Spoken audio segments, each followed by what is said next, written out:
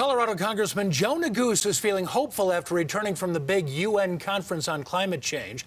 After hearing about other countries' struggles with wildfires, Neguse shared details of our government's Joint Chief Landscape Restoration Partnership.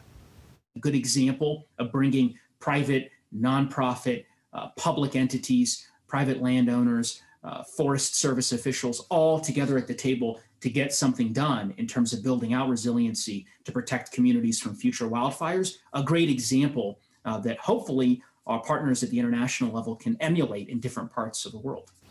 Neguse says while it is disappointing the conference did not produce any more concrete solutions, he is optimistic about future efforts to address climate change challenges.